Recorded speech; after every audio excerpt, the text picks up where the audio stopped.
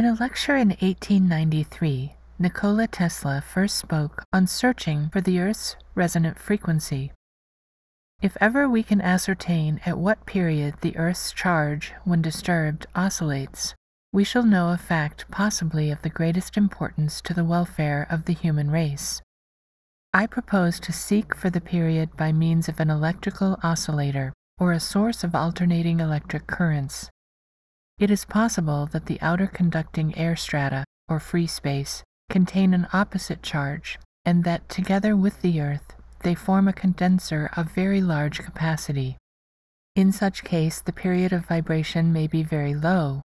By varying the frequency of the currents and carefully observing the potential of the insulated body and watching for the disturbance at various neighboring points of the Earth's surface, resonance might be detected.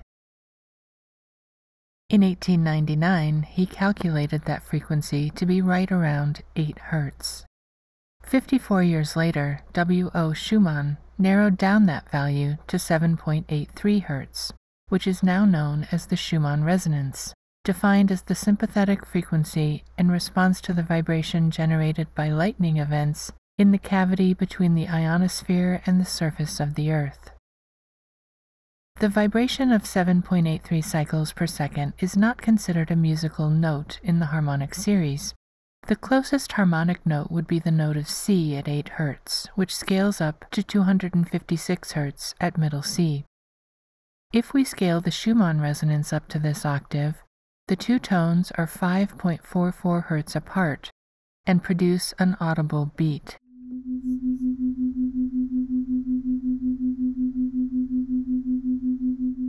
"7.83 is a very uneloquent number, especially when comparing it to harmonic values like 24, 256, or the well-known 432.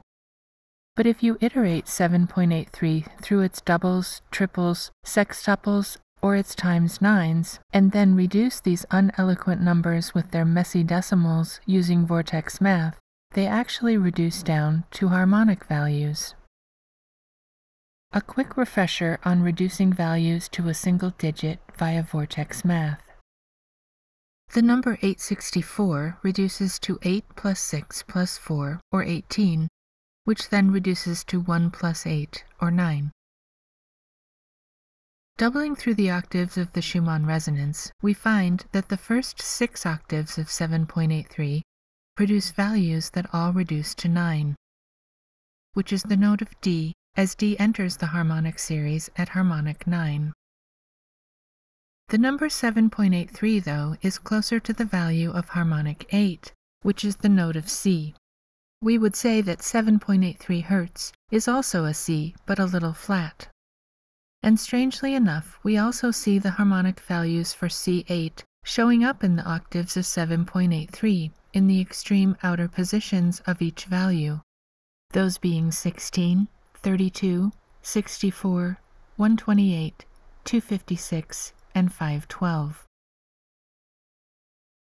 Tripling 7.83, we see the values still all reduced to 9, but the last two get there not through the value of 18, the note of D, but through 27, the note of A. In the times sixes, all the decimals end in the number 8. And the pattern of 98, 88, 28, 68, 08, and 48 continues to repeat indefinitely. And finally, in the times nines, we see harmonics 18 and 27 showing up yet again, as well as 36, which is an octave of D, harmonic 9. If we iterate the times nines out farther, we see repeats of the harmonic values of D and A. But in the 7th iteration, we get a value of 45, and in the 16th iteration, a value of 81. And though they both reduce to 9, these aren't harmonic values as far as the harmonic chromatic scale is concerned. They're both odd numbers, meaning they would both be brand new harmonics, and would be considered microtones because they're generated after harmonic 32. But both of these values are interesting. The first is F sharp at 45. The harmonic series places F sharp at harmonic 44, entering the series at harmonic 11.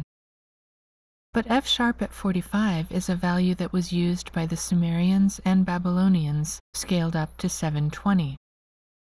They centered their scales on the note of D and expanded out in both directions in intervals of fourths and fifths.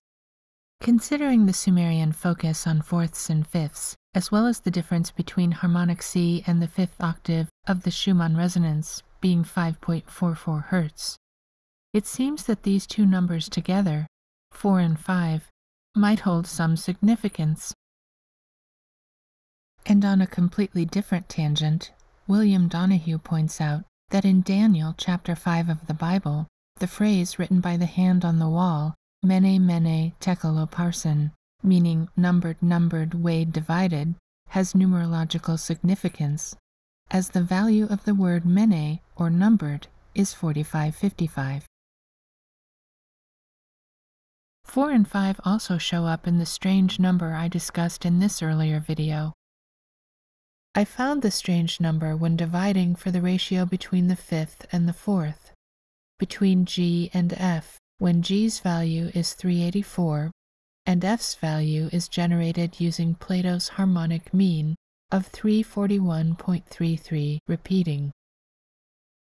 So if we divide G at 384 by F at 341 with 100 threes after the decimal point, we end up with a number incredibly close to the 9-to-8 ratio of 1.125, but it's 1.125 with 99 zeros after it, and then a strange number tacked on the end, 10986328.125. This strange number isn't just randomly showing up at the end of this long decimal.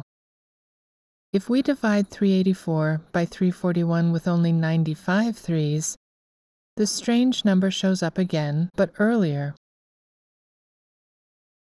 The basics of the strange number are that its value reduces down, using vortex math, to a value of 45, which again reduces to 9. The 45 speaks directly to the relationship of the perfect fourth to the perfect fifth. And 45 sits at the mies position between F at harmonic 42 and G at harmonic 48.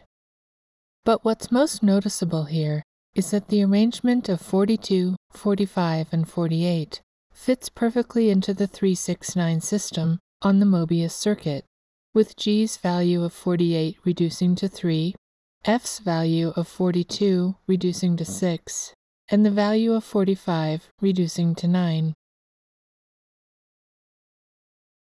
And both 45 and the strange number show up in the math of digital data transfer as well. It appears as the value of megabits that can be transferred in 1 minute at a transfer rate of 1,440 terabytes per minute, with 1440 being the fifth octave of 45. Another relationship between the strange number and 45 is that both of them, as reciprocals, where one is divided by that number, produce a repeating digit of 2, which is shown here in the online encyclopedia of integer sequences. Notice that in the list of numbers producing repeating 2s are several octaves of D at harmonic 9. In fact, every even number listed here is an octave of D. Moving on to the second value of 81, that's the note of E. The harmonic series places E at harmonic 80, but Pythagorean tuning through the stacking of fifths generates E at 81. And in fact, the values of 80 and 81 are personified in the Phantom of the Opera, where the Phantom represents harmonic E, and Christine Day represents Pythagorean E.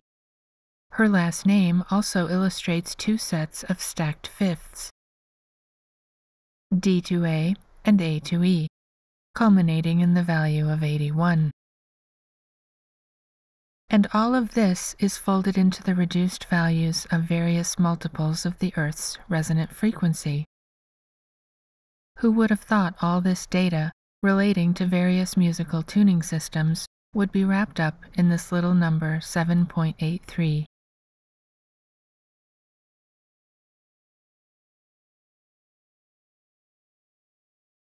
I'm grateful for any feedback. Please leave your thoughts in the comments, and thank you for watching.